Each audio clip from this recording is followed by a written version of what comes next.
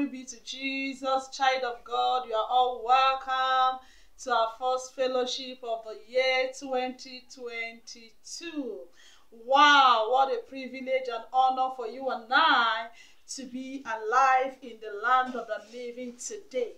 Beloved, in this glorious service, I want every one of you to rise up on your feet as we begin to appreciate this God who made it possible for us to skate through the year 2021, who brought you and your family, your loved ones into the year 2022, who kept you to this first day of our fellowship reopening. Open your mouth wherever you are under the sound of my voice and begin to appreciate your Father, worship his holy name, adore his holy name, magnify his holy name. This can only be the Lord's doing alone.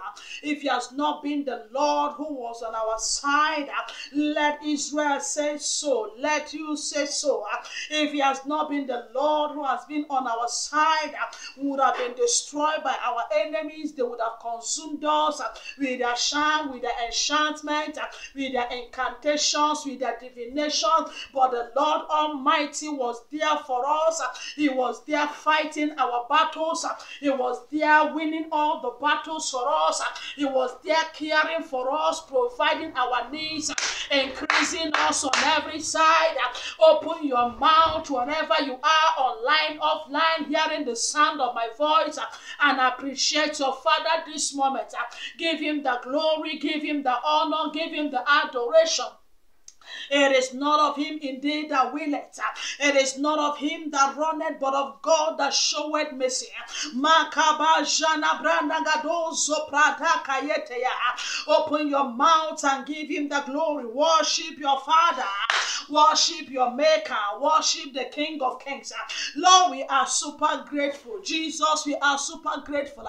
El Shaddai, we are super grateful. Receive your Lord all the glory, all the honor, all adoration in the name of Jesus Christ. Amen. Beloved, in this glorious service, I just want you to pray two more prayers. The first prayer I want you to pray this morning is this: Father, this year 2022, do something in my life, do something in my business, do something in this ministry that nobody can take credit for, or say that if it has not been for them, our life will not receive a turnaround, our life will not receive a change, we will not have that breakthrough, we will not have that success. Can you please open your mouth and begin to pray that prayer from the whole of your heart? Say, Father, do something new in my life. This year 2022, that no man, no human personality will take credit of, that all the glory will be ascribed unto you, that nobody will say, if it has not been me that helped her, if it has not been me that helped her ministry, if it has not been me that was there, this thing wouldn't have happened for her.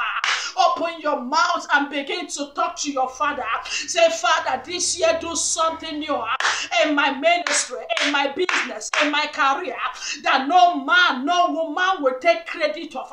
Hey, that nobody will say, if it has not been them, that thing will not happen for us. That thing will not happen for our children.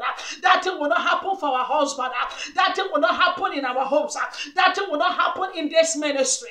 Open your mouth and place a demand on your Father right now. Say, Father, let there be something tremendous, something remarkable, that will happen for me this year, financially, career-wise, ministerially, that nobody will take credit for, that no man or woman will take credit for, that nobody will say if they have not been there, that it wouldn't have happened for us. You are the maker of the universe. You are the Alpha and you are the Omega. You are the miracle worker. Father, do something new, that no man, no woman will take credit of, to the exaltation of your name, Lord. In the name of Jesus Christ we pray. Amen, amen, amen.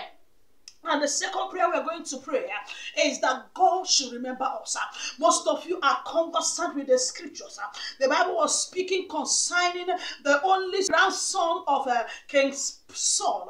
And the Bible said that that son called Mephibosheth, this young man has been a Lodebar since the father and the grandfather died. But something happened in the life of that man. In 2 Samuel chapter 9, one faithful day, David woke up and a remembrance happened for that young boy. And in verses 1, David said, is there yet any that is left of the house of Saul, that I may show him kindness for Jonathan's sake, that I may show him kindness for the sake of his father, for the sake of the good that the father did. Beloved, I don't know your family, I don't know where you came from, but we are going to ask the Lord and say, Father, that God that remembered Mephibosheth, you know, when I was reading that scripture in verses 8, there is something that Mephibosheth said by himself that really struck me.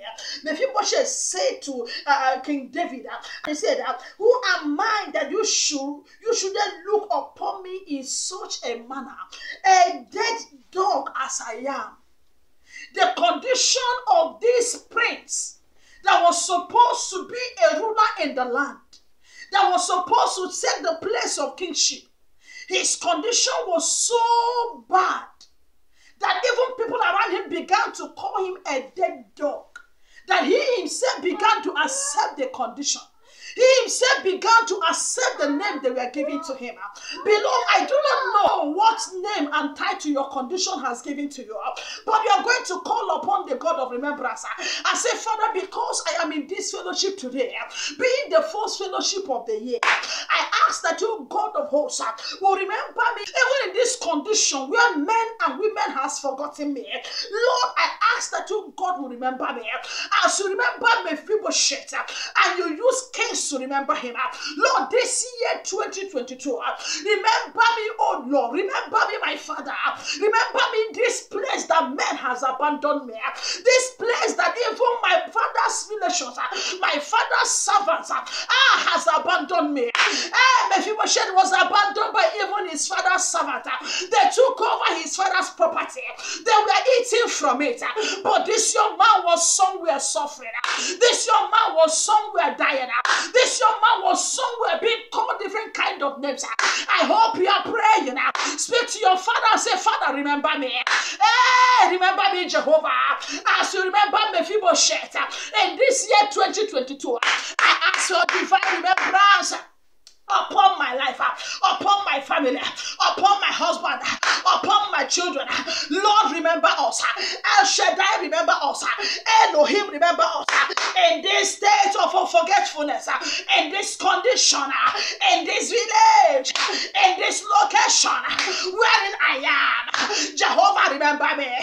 In this year 2022, change my story, Lord. Restore back to me all I have lost. Change my story, Lord. Change my status, Lord. Change my story, Lord. Change my status, Lord. Remember me, my Father. Change my story, Lord. Change my status, Father. Restore back to me everything I have lost. Everything I have lost. Everything I've lost. Lord, don't just remember me, Lord, with commoners. Use grace men, men of honor, men of influence, to remember me.